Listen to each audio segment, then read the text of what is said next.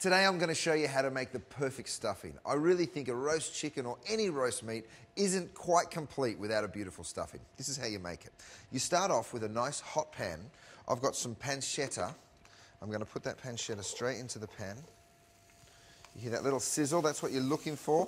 If it's quite lean, like mine is, you can add a little bit of olive oil, which will just help to get that a little crispy, is what you're looking for.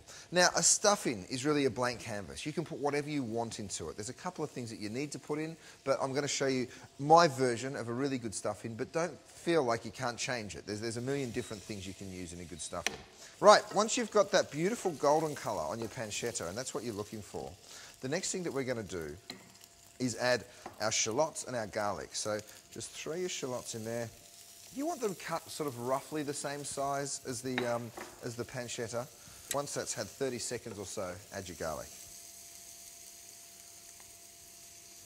Quite a lot. You want this to be a really flavourful stuffing.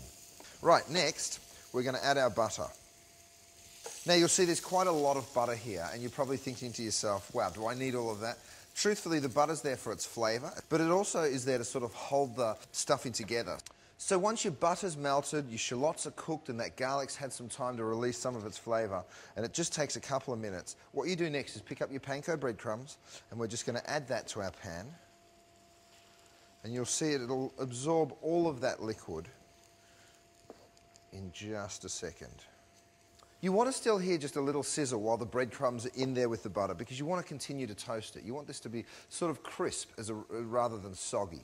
I've made a rosemary salt. Now, you can just use a normal salt. You don't need a lot of salt because we've already got the pancetta acting as a bit of a salty ingredient. This has got a little lemon zest and rosemary, which gives you a beautiful seasoning. Okay, once you've got that sort of toasty quality, that little toasted quality on the breadcrumb, it's time to take it off the heat. Our last ingredients are going to be added once it's been removed, because we actually don't want to cook them. They are our toasted walnuts and our finely chopped or shredded parsley. You mix those two together, and then you literally just pour this stuff in straight out into a large bowl. It's ready to go. Let it cool, and you're ready to stuff your chicken. And if you want to find out exactly how to do that, I've got another tip for it.